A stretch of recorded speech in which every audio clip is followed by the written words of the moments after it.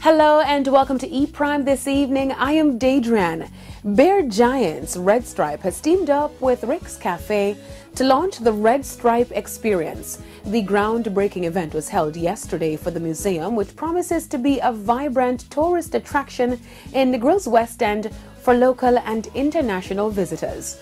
Managing Director of Red Stripe, Louis Prata, shared details on the Red Stripe Experience, in which he hopes will change the landscape of Negril as Red Stripe aims to tap into tourism in a much bigger way.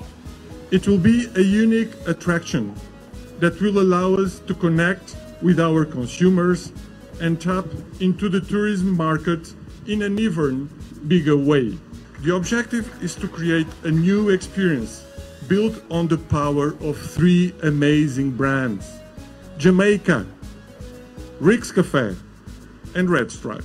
Prime Minister Andrew Holness, who was the key speaker at the groundbreaking event, gave his insight on the new initiative. What makes this attraction unique and what I particularly love about it is that it presents a fusion of the island's natural physical assets and our cultural heritage assets.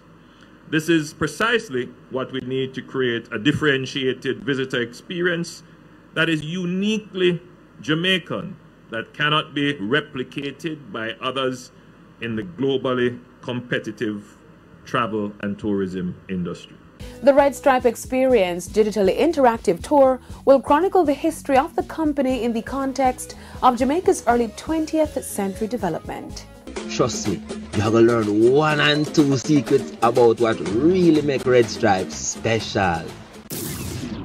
Now, American poet and activist Amanda Gorman has inked a deal with one of the world's biggest modeling agencies, IMG Models.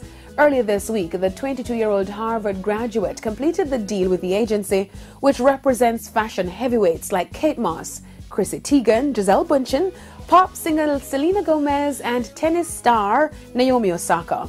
Gorman dominated headlines after her appearance at President Joe Biden's inauguration ceremony with her powerful original poem dubbed "The Hill We Climb." Since her appearance, the red satin Prada headband she wore during the inauguration ceremony is now sold out. Gorman's forthcoming books, Change Sings, a children's anthem, and The Hill We Climb and other poems are currently at the top of Amazon bestsellers list. That's it for E Prime this evening. I'm Daedran. Thank you for watching.